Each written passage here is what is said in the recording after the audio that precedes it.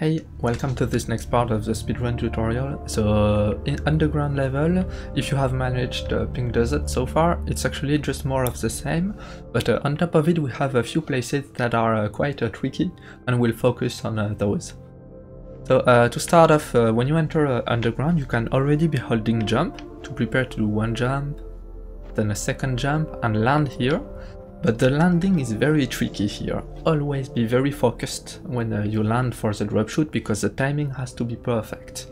You actually land very slightly downhill, which is why it is so hard to stick to the ground. So if you have troubles sticking to the ground immediately, instead of holding jump when you enter UG, you can instead do a few steps, like you walk forward while the camera is aiming down slowly. And after doing a few steps, you can start your jump, do a second one, and starting the dive a bit further away will be much easier. So here I would do a few steps like this, and then I start jumping, do a second jump over the white light, land and start flicking. So you can go a little to the right in there to end up a bit higher. It will make the boost more easier. Then you can start a new dive, do a jump in the air and try to land in there. So you see here there is the ground is a bit doing a bump where there is this light in there.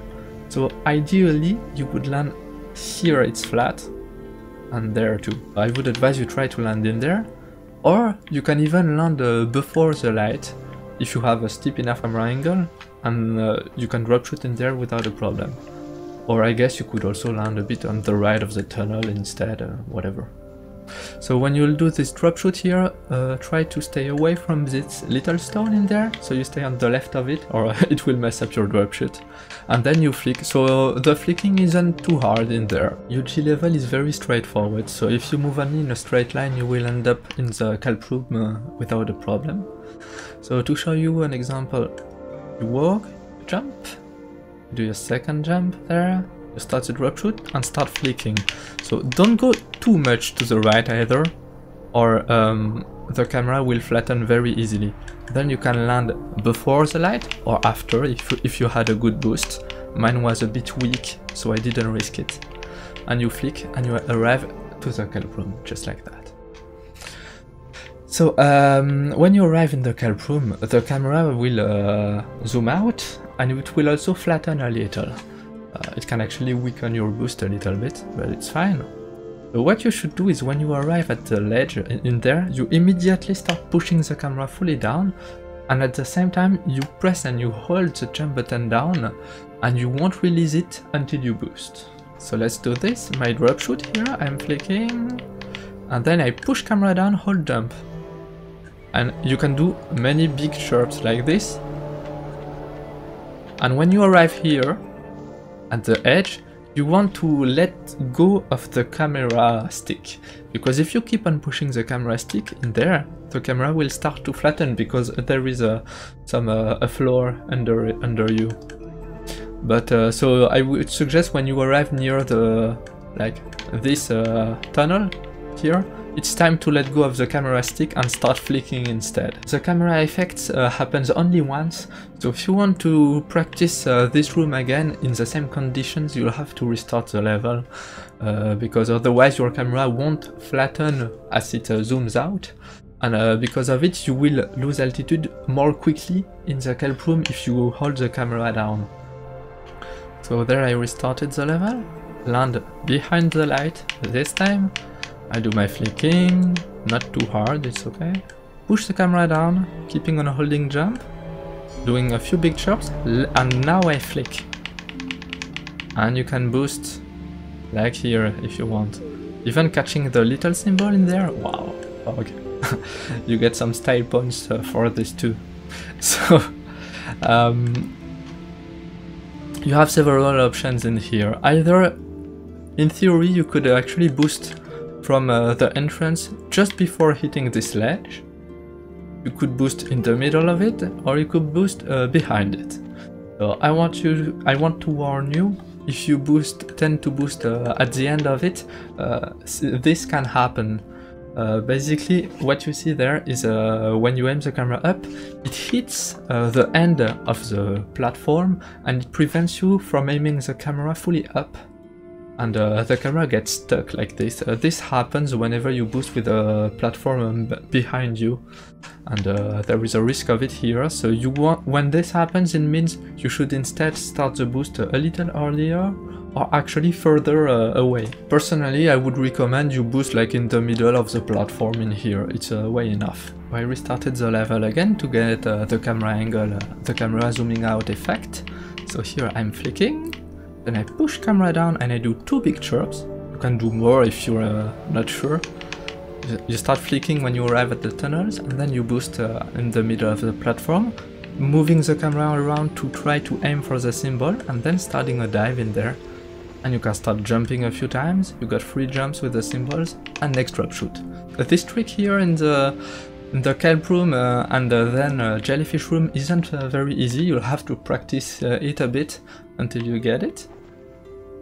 Which is why I recommend you learn a backup. So with the flyers in this room, you can do flyer boosting in circles, like this. So I recommend you learn this. This way you can charge for a few seconds, as much as you want to actually. And when you're ready, you can go for the kelp room and do the boost, just like this.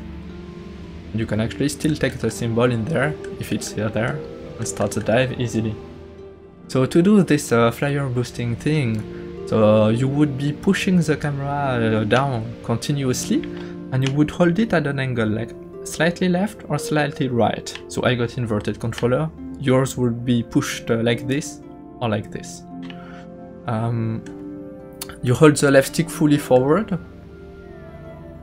and yeah, you turn with the camera. So you are holding the jump button down continuously, doing big chirps continuously. Just like that you charge energy.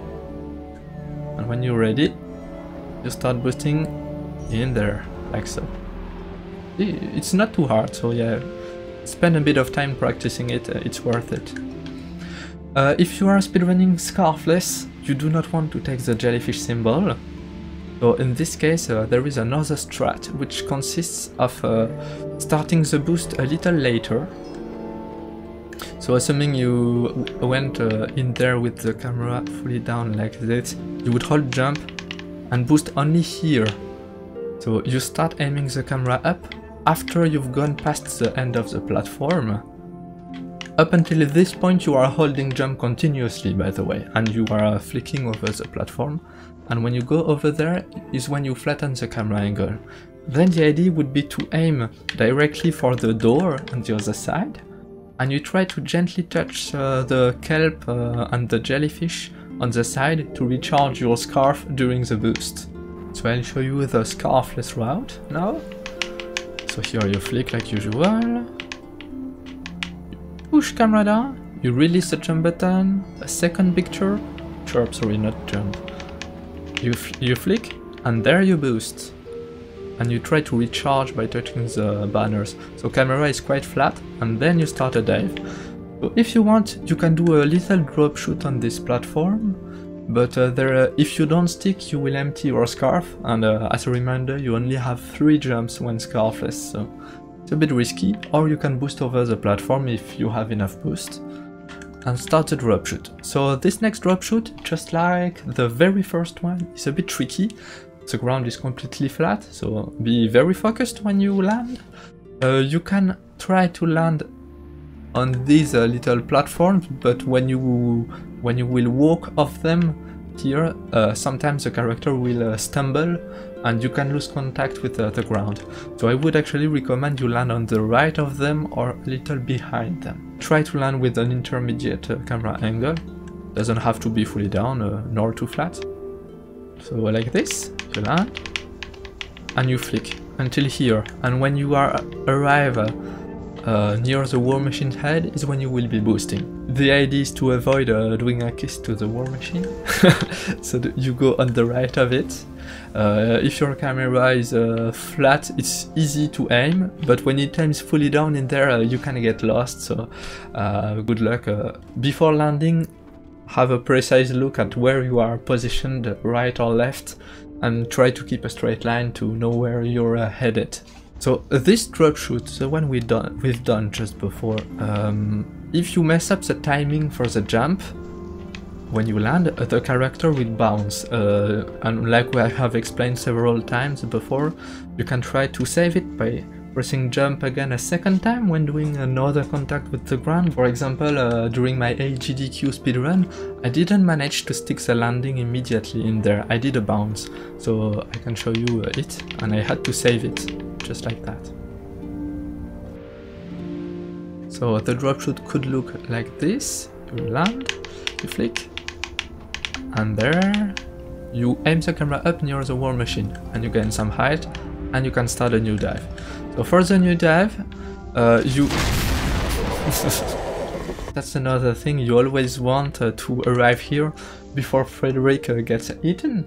So try to not mess up your drop shoots after the jellyfish room. You can boost over the war machine actually, or on the right or the left of it, it doesn't matter. You can actually start the drop shoot before it, but you can also behind.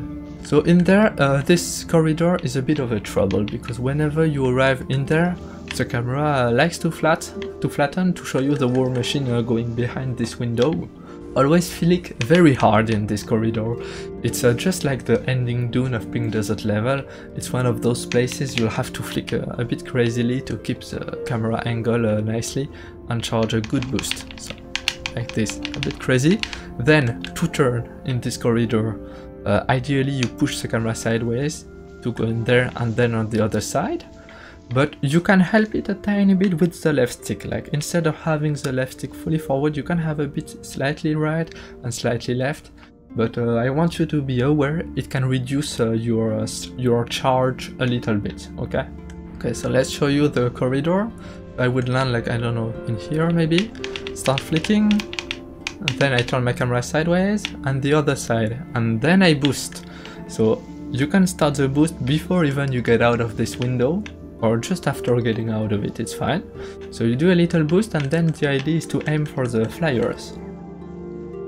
If you managed to keep a very good camera angle during the corridor and then a nice boost, you can actually go for the window, which is ahead. So basically after you chirp the flyers, you aim the camera fully up, and you can dive again early. But most of the time, especially if you're a beginner, the boost will be weak, so it's way easier to go left of the window. So after you do your chirp, you go to the left of it like this, and then you boost. Damn, UG isn't easy to explain because flyers disappear. So in here, to show you again all this part, I would land in there, I flick hard, do my boost. Okay, I did a kiss to the war machine, this is what you want to avoid. Then you start your dive, and you land in there, and you start flicking very hard. Then you turn the camera sideways, the other side, you can help a bit with the left stick, boost, dive again, you chirp the flyers, you hold jump if you want, or you just let yourself get carried by them, and then you jump when they stop lifting you up. And from here you have two options, again you can go right or left. Most runners would go through this window, boosting up, and then go for the symbol. So after boosting through the window, you would start a new dive, and to get the symbol, you do it like this. So it's something I explained a bit quickly in Pink Desert for taking the first symbol. The idea is not, let's assume the window is in there. The idea is not to aim directly for the window like this, but you aim before it. And you see since the symbol is behind in here at the bottom, you want to be very close to the bottom of the little window. So for this you aim before it, and when you are perfectly at the correct height is when you press and hold jump. This way you will travel completely forward without losing or gaining any height, and you will get it immediately. So you aim at the bottom around here, and when you arrive there is when you hold jump like this, and you take it like I did. So after the flyers, if you boost to the right of the window instead of in the window, the big one, you can drop shoot in there like this. This is more the scarfless route, and then you can boost right in there. If you are not scarfless, you will just be holding jump continuously after catching the symbol, and you will boost in there just like if you did the drop shoot in the middle. So showing again the route after the Z corridor. You do your boost in there, a little dive. You go left of the window because it's easier. You don't have to hold jump, but you can. And then you do a little boost. Oh, sure, I'm going for the scarfless route, it seems. I didn't think of it. You can do a little boost if you want, another dive. And you try to boost in there. So the idea is to flatten the camera as soon as you go through the last big gate. This way you boost until the moment you hit the section of the slide where you get attracted to the end of it. And in there the idea is to let go of a big chirp, because when the war machine crash against the barrier, you won't be able to jump or chirp for a few seconds. So when you see you will arrive at the bottom of the tombstones, around there, the idea is to do a jump, and you press jump and you don't let go of it. You let the jump button release itself to do a very big chirp and try to catch all the tombstones. So then when you land, you move only forward, so you try to align yourself with the statue, because it's easy to get lost due to how far away the camera is. So when you let go of your chirp, you move forward, and that's it. You hold forward until you enter the light. So however, if you chirped a bit late, there's a possibility you walk past the light and you arrive in there. Because of it, sometimes I hold forward like this, and after a little time I do back, forward again. Just in case I got past the light circle, and because you can get stuck between the statue and the circle. And if you do back like this, you enter it immediately. So, but yeah, try to never go left or right of it. And also you saw during the slide I was jumping, but it's actually faster to jump than to just slide, and the best timing I find is to jump, and when you land you slide for like a full second, and then you jump again, because anytime you land it gives you speed, and you lose a bit when you jump again, but when you land again a second time you gain more speed, so yeah. For the ending drop shoot you hold jump a second time, and you just start a drop shoot and you arrive in UG, it's quite easy. So let's try the window strat this time.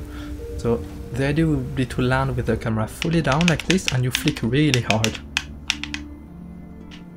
Like this, nice. And then your little boost, dive again, and camera fully up, and then down again. Then you can charge, so now you can do a little boost over the war machine or under it, both are fine. And then you hold jump when you're ahead of the symbol, so this time we go on the right window of the symbol, while we would go on the left window if we were to go for the other strat I showed before. So now for the ones who want to optimize this whole level a bit more, I will get to this now. So right away you start holding jump instead of doing a few steps. So you do one jump, second one, and you just focus on nailing the timing right. And then you can actually flatten the camera a little bit, but don't flatten it immediately or you will lose footing with the ground. Like wait for the wayfarer to do 1 or 1.5 full jumping animations before you gently flatten it a little bit, not too much, because you still want to get some sort of boost.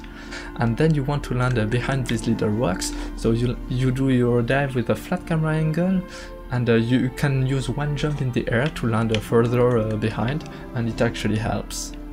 So then you do your drop shoot here with a camera angle that is quite flat. You will get a much better boost after you reach the Kelp room, so for this part it's okay to keep it rather flat. Something like this is completely nice. Then camera down, do your 2BL chirps, and you flatten again the camera a tiny bit, almost nothing. You can go for the symbol in there, and you hold jump when you catch it to start the dive immediately. Try to keep the camera very flat. Then again, you can use a very flat camera angle here. Well, not very, but intermediate, not too vertical. Here you try to boost quite flat, you don't want to gain a lot of height. And for this drop shoot, you keep your camera quite flat again. For a long time we thought going through the big window after the flyers was faster, but Texar showed me it's actually faster here to drop shoot with a flat camera angle, because you go so much more faster, and when you get out, a little boost, you do your chirp early, here, if you do your chirp early, the flyers, you won't get slowed down when chirping the flyers. Alright. I was about to get to that. Didn't have time to tell it all. So when you chirp the flyers, you may have noticed the moment you chirp them, you get a sort of slowdown in the air for half a second. And but if you let go of the chirp button really in advance, you won't be slowed down at all. So yeah, try to release the jump button early. And as soon as you chirp, you start turning the camera left to go next to the pillar and then right again. So this statue here, the one that wakes up, is terrible because it will mess you up. You see this little work in there? You can use it as a visual cue to know how far left or right you can position yourself. God damn it. And usually I go right at the rock, completely forward towards the rock. Okay, I guess I need to restart the level now. Then you let go of chirp early here. It was too late there. Then you go on the left of towards the little stone in there. Do a little boost, little drop shoot here. And then you can catch the symbol like this. Actually, that's how I do it, but you can see it's a bit tricky. I haven't practiced this strat much yet, but I believe you can gain like a full second with it with enough practice. So I will have to practice it some more to adjust it, but yeah, you can see it's faster. So here you move just forward, and if you're worried, you can move also left stick back like I showed before. Okay, let's show a full level optimized the best I can. Holding jump.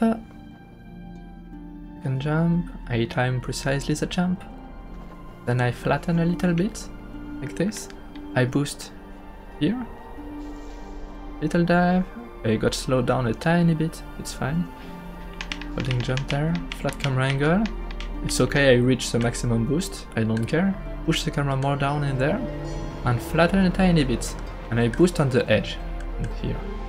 See, I got still enough to catch the symbol, so this is why I don't care if my camera is a little flat for the drop shoot before the kelp room. Then I land up and I boost at the bottom of this little dune to not get slowed down. Then a little dive, land with quite a flat camera angle, try to flick hard like usual, it's important. Then you boost, dive again, release chirp early. Ah, it wasn't early again. Damn it. Little boost, drop shoot. Go left, jump, catch symbol, push camera down. And then you boost in there, fully flat. You land, you slide for a second, jump. You slide for a second, jump. And now you start pressing chirp and you let go of chirp in there. And you hold forward, back if you were afraid you went past the light circle. And yeah, that's it, more or less. So after the history lesson, when you will try to land for the drop shoot, you can actually start pressing the jump button down a little in advance, like before making contact with the ground. This way you will waste a jump in the air and then you will stick to the ground, but you will start the drop shoot earlier. I will try it. So here I press jump, now. And it's faster, but if you are scarfless, this won't work, and you will have instead to start the drop shoot the exact moment you land. This is the last optimizations, and now I'll see you in the Sunken City level. See ya!